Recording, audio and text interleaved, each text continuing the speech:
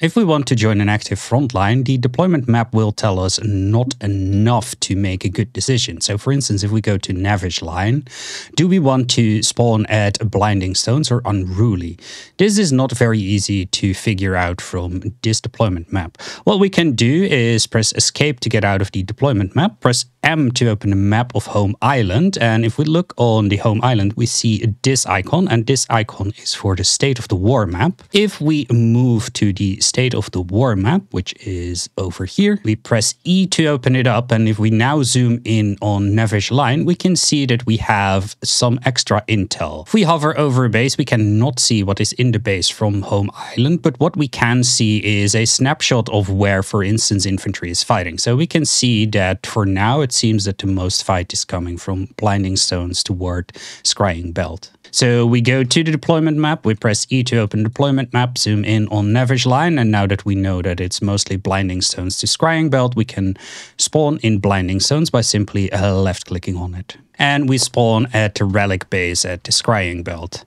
Now, if we come from the roof and we press E to open the inventory of the relic base, and we go to the actions panel and we click the assign spawn point button, just to make sure that our spawn is set, we click it, we can see that it says this relic base is already your home spawn point. We can have two spawn points active at the same time. That is the home spawn point, which is either a relic base, a town hall, or a border base. And we can have a forward spawn point, which is a bunker base, a forward operating base, or for instance, a long hook.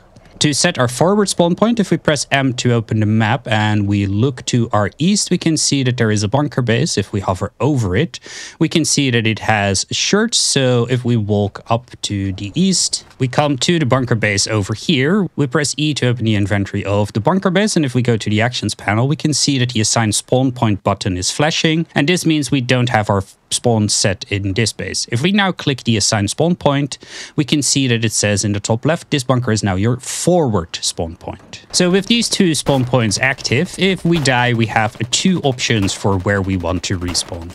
Now, after you died at the front, you come into the respawn timer screen. During the respawn timer, you can follow different friendly players. And right now we're following Golden Boy. If we press page down, we should switch to another one. In this case, we switch to the bunker base. If we press page down again, we are now following El Rocco. Once our respawn timer runs out in the top right, we can see that our spawn button becomes active. If we left click on the spawn button, we get a pop-up menu where we can select our spawn location, and we can see that we have our forward base, which is the bunker base, where the amount of supplies indicates the amount of spawn supplies or shirts that are available in that base.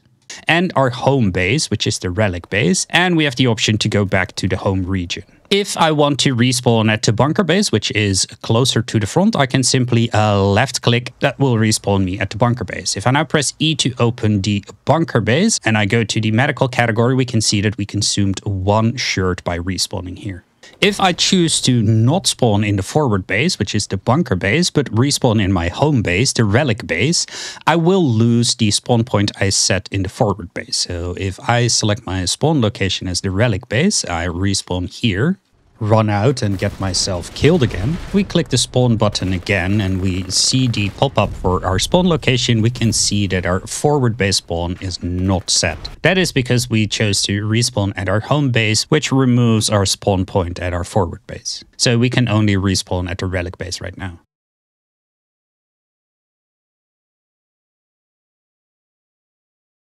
If we want to kit ourselves out for the front line, we can press a tab to open our inventory and see that when we spawn with a hammer, a pistol, and 2 magazines of pistol ammo. If we want to get rid of this, we can simply press E to open the base and go to the Actions menu. And in the Actions menu, we can click the Submit Starter Kit, and this will remove from our inventory a hammer, a pistol, and 2 pistol magazines. Now, to pick a weapon we want to fight with, we can go to the different categories. So if we go for the small arms category, for instance, we get a overview of all the available small arms and their ammo. If we hover over the icon of one of the weapons, we can get a description of the weapon, and there is one line that tells us which ammo it will use. So the Dusk Assault Rifle will use 7.92mm ammo.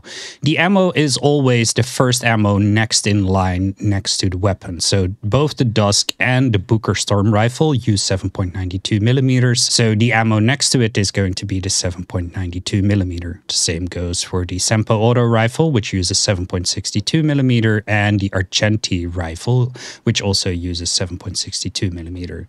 So the next in line is the 7.62. Then there is an entire row of SMGs that all use 9mm ammo. So to get ourselves a weapon, for instance the Argenti, we click on the Argenti. That will start assembling the weapon into our backpack, and we then grab a clip of ammo for our Argenti. And we grab another clip. Generally, 2 or 3 magazines on your person is enough because you will die pretty quickly. Now that we have a weapon and some ammo, we can press tab to go out of this menu. We can press tab again to go into our inventory.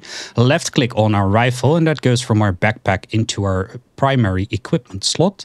If we tab out and press 1, we can see in the top left that we have our Argenti equipped and that it can contain 12 bullets, but that it has 0. To reload our Argenti, we simply press R. This will start reloading our Argenti. Once we are done reloading our Argenti, we can see that we have 12 bullets out of 12. We use a right click to aim and a left click to fire, and once we fired, we can see that our rifle now only contains 11 bullets. If we press tab to open our inventory, we can see that we still have another clip. Now, if I press R to reload my Argenti while there's still bullets in it, we will lose the bullets that are in my Argenti, but it will use up the clip I still had. So if I press tab again, we can see my backpack is empty and that we have 12 shots. The same goes for submitting a weapon with ammo in it into the stockpile of a base. So if I press tab to open my inventory, click on the Argenti so it goes into my backpack. If I hover over it, I can see that the ammo is 12 out of 12, so there is a full magazine in it. We tab out, press E to open the base, and if I click on the Argenti, it goes into the inventory of the relic base. If I now click in the actions panel on the submit stockpile items, that will put the Argenti in and it will lose the ammo that was in it. To use, for instance, the SMG, we can grab a Lion Claw, which uses 9mm. So we left click on the Lion Claw, we left click on the 9mm magazines. We press tab to tab out of the menu, press tab again to open our inventory. Left click on the Lion Claw, which goes into our primary slot. We tab out, press 1 to equip, R to reload, right mouse button to aim, and left mouse button to fire. Here the same thing applies. If I still have ammo in my SMG and I have an extra magazine in my backpack and I press R to reload, I will lose the magazine that is in my SMG and I will use the magazine that was in my backpack. Heavy machine guns work a little differently. So a gassed machine gun is a heavy machine gun. If we grab that by left clicking on it and if we hover over it, we can see that we need 12.7mm ammo. We grab 12.7mm ammo. We tab out of the menu, tab to open our inventory, left click to equip our gassed, tab out, press 1 to equip our gassed, and if we now press R to reload our gassed, we can see that we have 75 bullets inside our gassed. Now, while we are walking very slowly, and if I try to aim, we can see that I cannot aim out. This is because this is a heavy machine gun, and to use a heavy machine gun, we have to be either crouched or be prone. So if we press C to crouch, we can see that we get our aim line and our reticule, and we can hold down the left mouse button to fire. Same goes for being prone. We can go prone, we can aim out, and we can fire. The best way to move faster with a heavy gun is to unequip it. So we can simply press 1. That will put our heavy machine gun away, and we can see that we speed up quite a bit. If we now press 1 again, we equip our heavy machine gun again. If we stand next to a bunker and we aim over a bunker, we can fire our heavy machine gun even from a standing position. The same goes for in a trench. If we are in a trench and next to the wall of the trench, we can aim out and fire. If we go to the heavy arms category by clicking on the bomb icon, we can see that there are many other different weapons here as well. If we want to use a mounted gun like the Typhoon, the Elementum, or the Ratcatcher, the first thing we need is a tripod. For that, we go to the tools category, which is the wrench icon. We open that, we grab a tripod by simply left clicking on the tripod icon. That will start assembling the tripod. Once we are done assembling and we tab out, we can see that we are carrying a tripod over our shoulders. To place the tripod, we can simply press B to open the place menu. This will give us a blueprint of our tripod. We can see that we are now too far to deploy. That is why it is red. So if we are close to us, we can see that it goes yellow. If we now hold down the right mouse button, we can change the aim direction of the tripod, which is a bit hard, but we can see that we are aiming to the west now. That is the direction at which the weapon we mount to it will be facing. So if we left click, we start deploying the tripod. We can see that the tripod is deployed. If we come back to the relic base and we open the menu of the relic base, go to the heavy arms category and, for instance, grab the Typhoon. We left click to assemble it. This too is a heavy item, so we are carrying it. If we tab out, we can see that it is over our shoulder.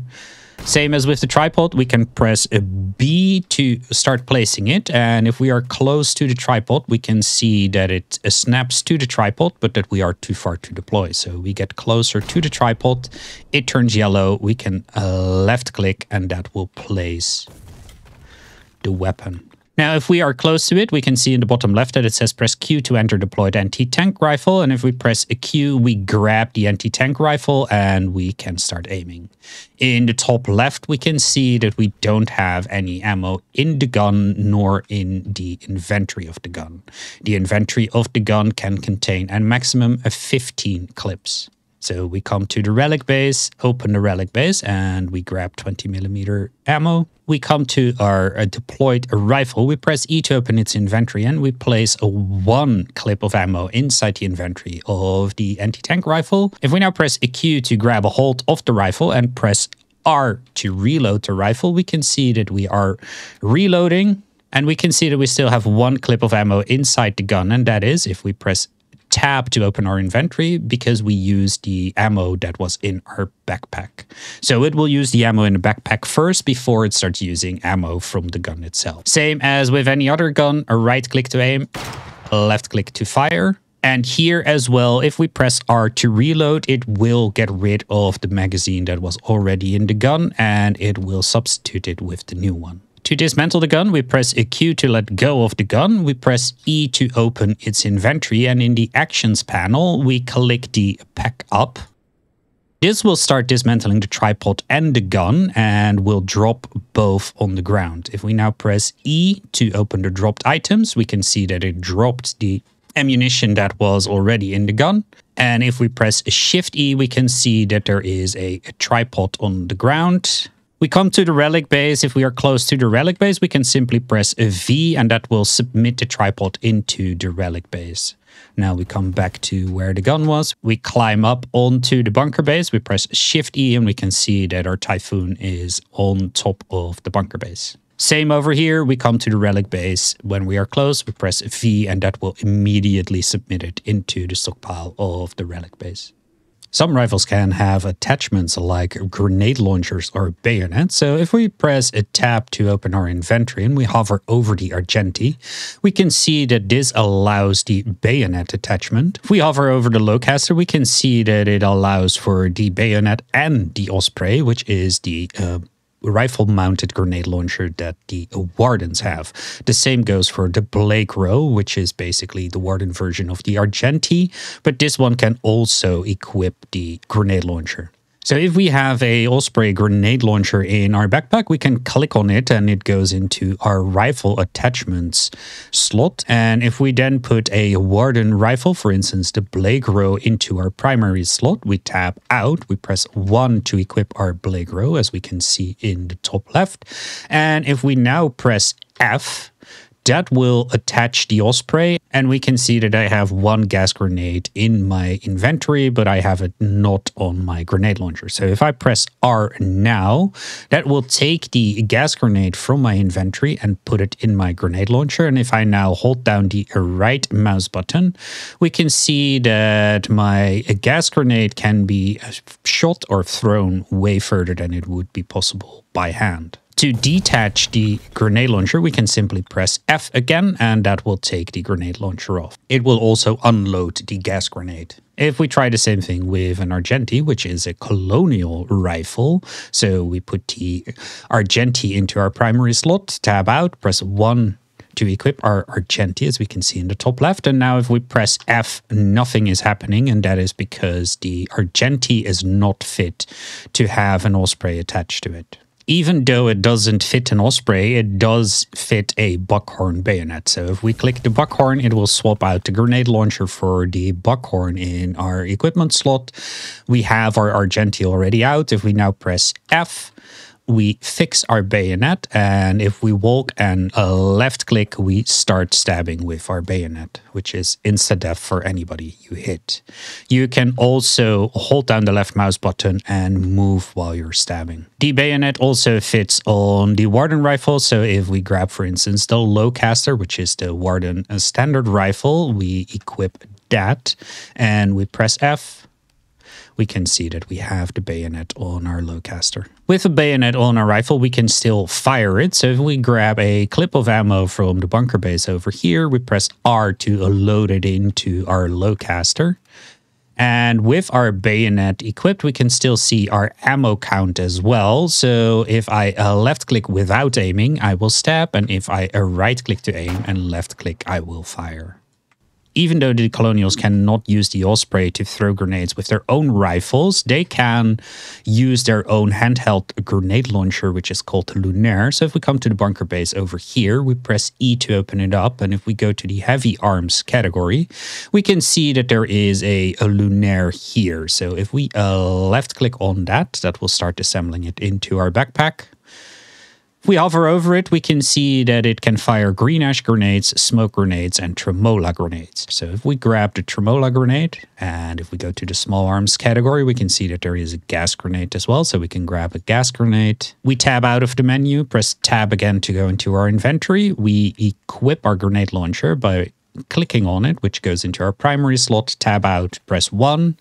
And we can see in the top left that it selects our gas grenade first, which is not in our Lunaire yet because it says 0 of 1. If we press F again, we can switch our preference to the tremola. So if I press R, that will load the tremola into the Lunaire. But if I change my mind and want to have the gas grenade equipped, I can press F again. So it shows the gas grenade, press R, and that will pull out the tremola and put in the gas grenade, which we can see if we press tab, we can see that the tremola is back in our backpack. The gun works the same as any other gun, so you hold down the right mouse button to aim and you left mouse button to fire.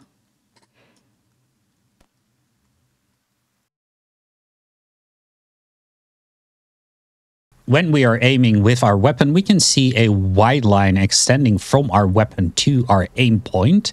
This white line indicates our effective range, and where it starts to fade out is where we lose the effective range of our currently equipped weapon. So for instance, the Argenti loses its effectiveness right around this point where we can see that the white line starts to fade out. Below our aim point, we can see a yellow line. That yellow line indicates how high we are aiming. So if we are standing, we are basically aiming at somebody's chest. If we crouch, we can see that we are lowering our aim. And if we go prone, that our aim is just above the ground. Also at our aim point is 4 white lines. Those 4 white lines indicate how accurate our shot will be. So when we keep moving our aim point, we can see that our shot will not be very stable because the 4 white lines are pretty far away from our aim point. If we stand still, we can see that it converges on our aim point. When it is fully converged, we basically will always hit what we are aiming at. This is different for different weapons. So if, for instance, we equip a shotgun instead of our Argenti, if we aim out with the shotgun, we can see that it has a very short effective range and that it will not converge on our aim point, meaning that we will never have a steady shot, which is not an issue because this is a weapon with a lot of spread. The speed at which our shot stabilizes, or in other words, the speed at which our our wide lines converge on our aim point is influenced by a couple of things. The first one is our stance. So if we are standing, it takes a relatively long time for the four wide lines to converge on our aim point, as we can see. If we crouch, it will stabilize our shot quicker. So if we come from here and we aim here, we can see that it is faster in converging. And if we go prone by pressing X, we can see that we have a stable shot almost all of the time, but this comes at the cost of having a slower turn rate. If we stand up again and we come closer to the chest over here, we can see in the center of our screen that there is a shield icon. This shield icon indicates our cover. Our cover status also influences how quickly our shot stabilizes. With a little bit of cover, we can see that our shot stabilizes faster than if we don't have any cover, as we can see here. If we are in full cover and we aim, we can see that our shot stabilizes way faster, as we can see here. There are 4 levels of cover: no cover, minimal cover, medium cover, and full cover. Now we can increase this even more by crouching behind the chest and doing the same maneuver. So we come here, aim there, and we can see that we have an almost instant stabilized shot. When a lot of fire is coming your way, your cover will be broken. And when your cover breaks, we can see that by the shield icon turning red, or if you're out in the open field, it will be indicated by a 3-bullet icon. If you are being suppressed, the time it takes to stabilize your shot increases. The AI of pillboxes, rifle garrisons, and machine gun garrisons can be suppressed by concentrating fire onto them. When an enemy rifle garrison is suppressed, we can see that by the fast flashing flag on top of the rifle garrison. As long as it is suppressed, it will not be able to fire. There is more to the cover and suppression system than I'm showing here, but I try to keep it simple. So if you want to learn more, you can go, for instance, to the wiki article, which I will link in the description below. Besides projectile weapons, there are also grenades. There are specific anti-tank grenades, there are heavy explosive grenades, there are gas grenades, and there are fragmentation grenades. So for instance, the fragmentation grenade for the colonials, that is the Boma stone. If we grab Boma stones here, by left-clicking on them, they go into our backpack. We press tab to exit out of that menu. Press tab again to open our inventory. Left-click on the Boma stone. We can see that it goes into our tertiary slot. If you now press tab to go out of our inventory and press 3 to equip the Boma stone grenade, we look in the top left, we can see that we have the Boma stone grenade equipped. If I now hold down the right mouse button, we can see that there is a throwing arc extending from our character to our aim point, and if we left click, we throw the Boma stone. We can see that it lands over there, and after a while it explodes.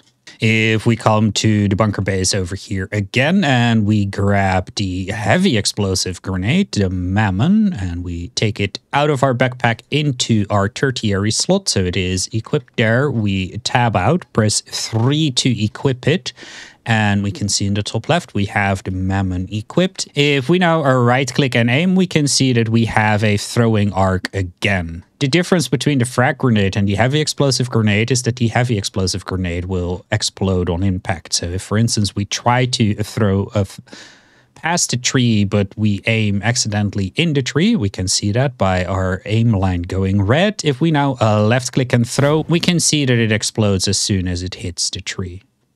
The heavy explosive grenade deals heavy explosive damage, which is best used against structures. The frag grenade deals shrapnel damage, which is best used against infantry. There are also grenades that deal specific anti-tank damage. Those are the white-ass flask grenade, which is a Warden exclusive, and the anti-tank sticky bomb, which is available for both sides. So if we grab a white-ash flask grenade and a sticky bomb, and we press tab to go out of the menu, press tab again to go into our inventory. And if we equip the white ash flask grenade, we see that it also goes into our tertiary slot. We press 3 to equip it. And we can aim this the same as with other grenades. We get an aim line and we can left click to throw. Just like the heavy explosive grenade, the white ash flask grenade will explode on impact. Then there is the sticky, so if we press tab to open our inventory, click on the sticky so it goes into our tertiary slot, press 3 to equip it. With the sticky in our hand, if we hold down the right mouse button to aim, we can see that it has a very short throwing distance, but it sticks to whatever target it goes to. So if we want to put it on the tree over here, we can left click, that throws it, sticks it to the tree, and once the fuse is done, it will explode. If we come to the bunker base again, we can find that in the inventory is a colonial exclusive, which is the Ignifist. That is an anti-tank RPG that goes into tertiary slot as well. So this isn't a RPG launcher like the Cutler or the Venom. This is a separate thing that will disappear as soon as we use it. So if we left click to assemble it, it goes into our backpack. We tap twice, make sure that it goes from our backpack to our equipment. Press 3 to equip it. We can see that it is equipped in the top left. We hold down the right mouse button. We can see that there is a slight arc to the Ignifist. We aim again at the tree. We left click to fire, and now that we fired the Ignifist, if we press tab to open our inventory, we can see that there is no Ignifist left, so it is a one-use weapon. Also available in our bunker base is a smoke grenade. These can be used to cover our position. So if we grab a smoke grenade by left clicking on it, tap twice to go into our inventory, left click on the smoke grenade so it goes into our tertiary slot. And with it equipped, the same as with any other grenade, if we hold down the right mouse button to aim, we can see the throwing arc to where the grenade will end up. Left click to throw it. And the difference with a smoke grenade, obviously, as the name suggests, it produces smoke. And if we sit in the smoke, we are invisible to enemy players and friendly players. And AI has a harder time targeting us. It will still see us, so we can't hide for the AI inside a smoke cloud, but it will take more time to target us and it needs more time to ramp up the shooting. In the bunker base is also a gas grenade, and a gas grenade, as we can see, deals poisonous gas damage. So if we grab the green ash grenade, we tap twice to go into our inventory, a left click on the green ash grenade so it goes into our tertiary slot, press 3 to equip it. Same as with any other grenade, if we hold down the right mouse button, we can see the throwing arc, and if we left click, we throw the grenade. Now, a gas grenade, as we can see, disperses gas and it gives a bleed effect, and if you stand too long inside the gas, you die. To deal with gas grenades, we can use a gas mask and a gas filter. So if we go to the tools category, which is the wrench icon, we can grab a gas mask. So if we press a tab to go out of the menu, press tab again to open our inventory, and we click the gas mask, we can see that the filter is 0 out of 100, so it needs a filter. Now we can equip it even without a filter, so if we left click, we can see that it goes into our gas mask slot. If we tab out, we can see in the top left that our gas mask icon is very transparent. That is because it doesn't have a filter. So to grab a filter, we press E to open the base. We left click on the filter. That goes into our backpack. This, unfortunately, does not equip the filter into our gas mask. So if we press tab to go into our inventory, hover over the gas mask, we can see that it's still at a 0. The way to equip the filter is to left click on the gas mask so it goes back into our backpack, click again, and it goes into our equipment, and it took the filter with us, which we can see if we hover over it because it says filter 100 out of 100. If we now use a green ash grenade on our own position, so we aim it very close, we hold down the left mouse button and we cook the grenade, which lets it go, we can see that over time, our filter is being used inside the gas cloud. So with our filter at 40 out of 100, if we overcook a grenade again, we just hold down the left mouse button until it drops. We can see that we are inside the gas area, and we can see that if we opened the inventory that our gas filter disappeared and it went into our gas mask. So it auto-equipped once we had the gas mask on. It also auto-equipped the next gas grenade, as we can see in our tertiary slot. So we grab the next green ash grenade, hold down the right mouse button to aim, left to throw, we throw it away, come close to it. When our filter is almost fully depleted, we can see in the top left that our gas mask icon turned from white to red. So if we press tab to open our inventory, we hover over our gas mask, we can see that it is at 20 out of 100. As infantry, you're not tied to fighting out in the open. You can mount differing firing ports if you want to. For instance, inside town halls, there are certain spots where you can get in as a infantry person. So if we come over here, we can see that there is a cross on the floor. If we stand there, we can see in the bottom left that it says press Q to enter town base. If we do that, we can see that we are sitting inside this fire port. If we now equip our weapon, which currently is the Malone MK2, as we can see in the top left, and we hold down the right mouse button, we can see that we have a pretty decent firing arc of about 180 degrees, but that we turn very slowly. This is both due to having a Malone, which is a heavy machine gun, and because we are in a firing port in the crouched position. We can do the same thing with pillboxes. So for instance, the rifle pillbox, if we stand next to it, we can see that it says press Q to enter a rifle pillbox. We can press Q and hop in, press 1 to equip our weapon, right mouse to aim, and a left mouse button to fire. Same goes for AT pillboxes over here.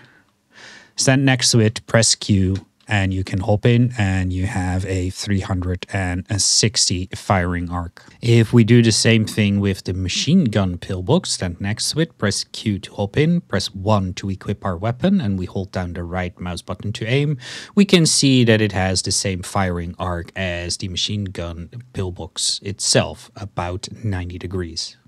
The same can be done with machine gun garrisons and rifle garrisons. So if we come to the machine gun garrison over here and we walk into it, we can see that in the bottom left it says press Q to enter machine gun garrison. We press Q and then we hop in. We can press 1 to equip our weapon, and if we aim out, we can see that we have basically the same firing arc as the machine gun garrison. We can do the same thing with the rifle garrison over here. So if we press left control to see the upside of our bunker, we make sure that we are inside the rifle garrison. We see in the bottom left that it says press Q to enter rifle garrison. We press Q, and with our weapon out, we can see that we have a firing arc of 360 degrees. Wrenches can not only be used to unlock locked vehicles, but it can also be used to disassemble certain things. So if we come to the relic base over here, press E to open it up and go to the tools category. If we grab a wrench by left clicking on it, so it assembles it into our backpack, tab out of the menu, tab into our inventory, left click on the wrench so it goes into our primary slot, and we come over here where we see AT mines, barbed wire, and a barbed wire fence. We can equip the wrench by pressing L1, and we can see in the top left that we have our wrench equipped. If we now come up to the AT mine over here and I left click, it says that I must be crouched, so we press C to crouch, and if I now left click, I will start dismantling the mine. Once I am done, the mine will disappear. Now, if we crouch towards the barbed wire over here, we can left click and we can see that we are dismantling the barbed wire. Dismantling the barbed wire will also get rid of the barbed wire that was used to make it, and the same goes for the barbed wire fence. So we come to the barbed wire fence and left click to start disassembling it. So if we come over here to the trench where there is barbed wire, logic tells us that if we crouch with the wrench in our hand, we can disassemble the barbed wire. This is not true. So to get rid of barbed wire that is on the sides of trenches, we need a hammer and at least 20 basic materials. So we press tab to open our inventory. Make sure that we equip our hammer by clicking on it. That will switch out our wrench for our hammer. We tab out. We equip our hammer. And with our hammer equipped, we press F to go into upgrade mode, which we can see in the top left and also by the builder menu. If we now press E to go into the upgrade menu, and in the upgrades we hover over the barbed wire, we can see that in red it says right click to remove modification. For this to work, we need to be sure that the blueprint of the barbed wire is overlapping with the actual spot where we want to remove the barbed wire. We can do this by using the scroll wheel, which will move the position of the barbed wire blueprint over the trench. So if we scroll up, we can see that it goes around. We now have it overlapped with the existing barbed wire, and we can simply right click and that will start modifying the structure, as we can see. And once we're done modifying, we remove the barbed wire. So if I come here, I can now just run up and not get stuck in the barbed wire. If you are bleeding, you can see that by the bleeding icon in the top left, and you have a bandage on you, you can press tab to open your inventory, equip the bandage onto your tertiary slot, press 3 to equip it, and hold down the left mouse button, and that will start patching up yourself. This will only stem the bleeding, so you won't bleed out, but you still need healing because you are still injured. So you need to go find a medic.